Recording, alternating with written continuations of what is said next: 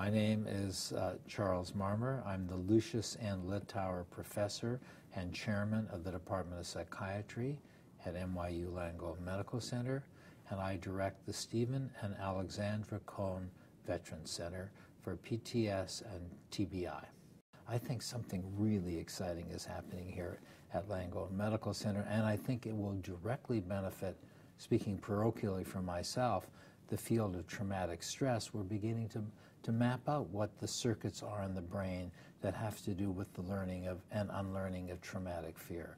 But more broadly, for depression, for schizophrenia, for autism, for dementia, and other fields, we have a spectacular opportunity to advance how we diagnose, how we treat, and even how we prevent neuropsychiatric disorders. The most important thing I would want a new patient to know that I meet with is that I first understand the pain they're in, and that I'm deeply committed to work with them, that we can have a trusting working relationship, and they don't have to feel ashamed or embarrassed about coming for psychiatric care.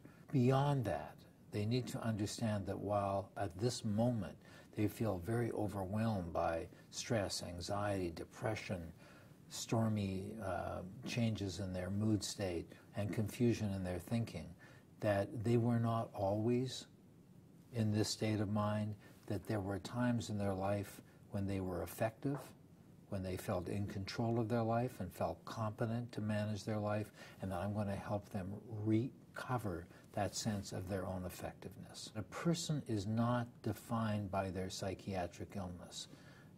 A person is not a schizophrenic. They are not a bipolar patient. They are a person suffering at this moment with post-traumatic stress disorder or depression. And that the goal of the treatment is to fundamentally help them recover their sense of self-effectiveness.